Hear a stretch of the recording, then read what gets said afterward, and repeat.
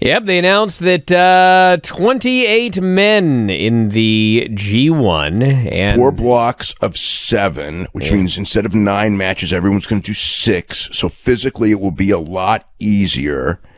I find it, I was not that impressed with G1 when they announced all the things. It's like, I'm sure there will be good matches, but like, no Minoru Suzuki, right?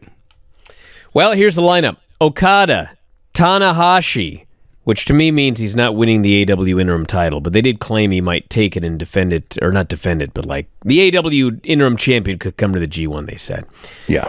Naito, Goto, Tamatanga, Shingo, Chase Owens, Bad Luck Fale, Yujiro, Evil. Yujiro's our own filthy Tom Lawler is going to be in the G1. So he's going to have six big singles matches with pretty high caliber opponents, most likely. Yep. Juice Robinson, Jonah will be in the G1.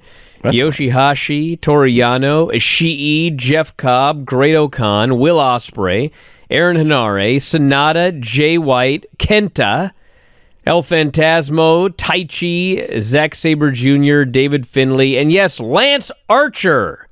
Lance Archer got the biggest AEW. pop. Lance Archer got the biggest pop of anyone when they announced it. He did. All the foreigners got big pops. Like Filthy got a big pop. And Tom Lawler got a good pop, yeah. Yep. Lance Archer got a big pop, and Jay White as well. Jay White got a big pop, yeah. Yep. So, Phantasmo. But it's like, I don't know. I wasn't, 28 for the 4 blocks is interesting, I guess. We'll see. I mean, we'll see. I like the idea. To me, the 9 matches is better than the 6. But maybe because it's the 6, it gives guys a chance to go all out more, risk injury less. And if that's the case, because guys do get really beat up in that tournament, then I guess it's a positive. But it's just, I knew none of the top, like the Bryan Danielson type of guys who would like to do it weren't going to do it this year because, they're not going to do it until fans can cheer and boo.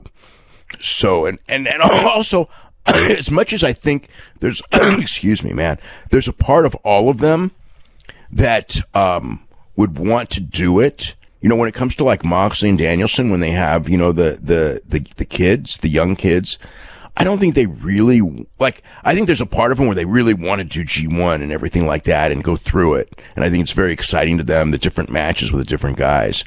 But they have young kids, and I don't know that they really want to be in Japan for 4 straight weeks.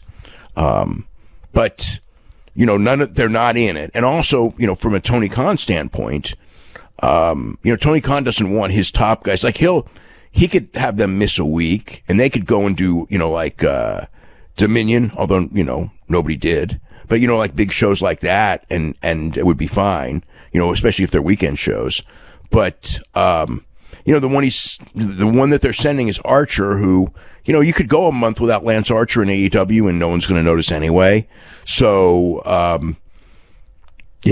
don't know. And also, I guess, it's official, no Kota Ibushi, no Minoru Suzuki, and those 2 guys are always keys in G1. No Kojima, who is not a big deal. And Kojima had the big match with Go Shiozaki, or has it. It's probably coming on in a couple hours, or if it's not happening right now, right as we're speaking.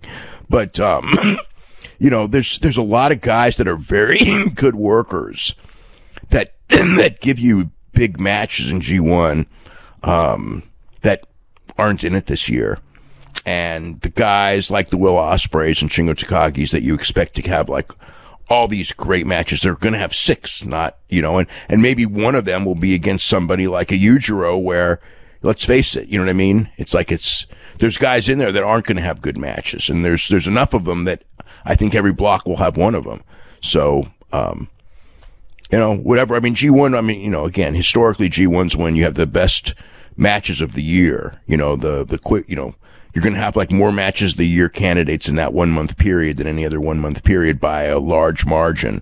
But, a lot of the guys that are, that you expect to be, G1 killers, are not in the G1 this year. Hey, if you're a big fan of Wrestling Observer Radio, we got 12,000 episodes of all of our podcasts up at our website, WrestlingObserver.com. If you sign up today, you get access to every single one of them. The 12 to 18 new shows that we do every single week. You can podcast them, listen to them on the road, at work, working out, in the shower, wherever you listen to your podcasts. And also full access to the Wrestling Observer newsletter and archives. So if you love what you hear, head to WrestlingObserver.com. 12,000 audio shows at your fingertips.